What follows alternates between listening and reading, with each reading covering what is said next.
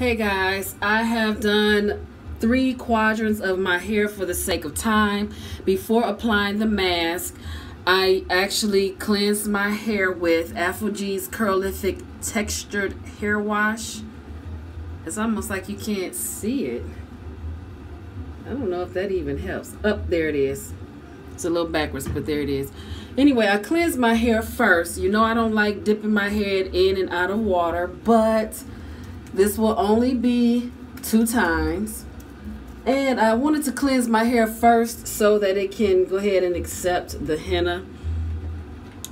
And right now I'm focusing on all strands. You know, we always say focus on the ends, be sure to focus on the ends, but truth be told, you need to remember all parts of your hair. First of all, the hair grows out of the scalp. We don't want to take for granted that, you know, everything is cool up there at the scalp. You want to nourish that as well. So let's just focus on all areas of our hair and not forget the ends or the roots.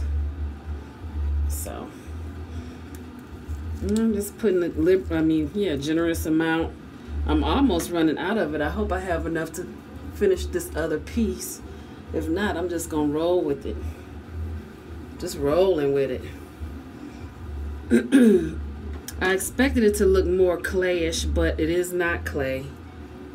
So if you haven't already seen my recipe for this, go ahead and check it out. Just click on the card up here and check out the recipe. You can actually do whatever herbs that you like, that your hair really responds to well. This particular recipe, I'm featuring Cornerstone Skin's 30 plus, well, the henna blend, 30 plus herbs, because I wanted to just try the product out. Like, I did do a first impressions video. I didn't call it first impressions, but I used it once, and that was my first impression of it. And so now I want to use it in this capacity. And the first time I actually did, I followed the directions as it stated. I'm scraping the bottom.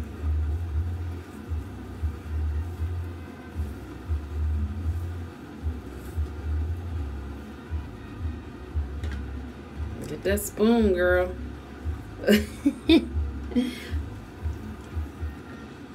So after I finish applying the rest of this, the gloss, I'm going to wrap my hair in plastic and then cover it with my hot head heating thermal cap. And I'm just going to keep it on for 15 to 30 minutes.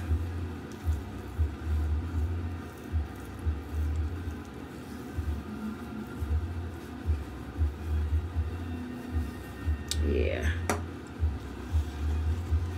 Lick the bowl clean.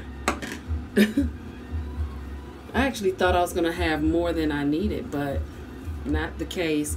If you decide to mix your own, like I started to mix my own with shikakai, amla, and the henna powder, just know that it's messy.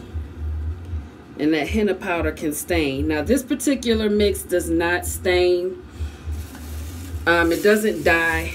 I noticed that, and it also says that on the website. So you're good to go.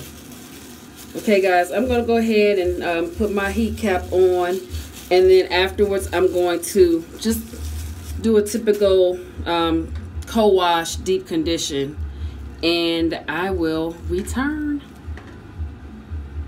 Or am I returning? Yes, I am returning. Okay, I'll see you soon.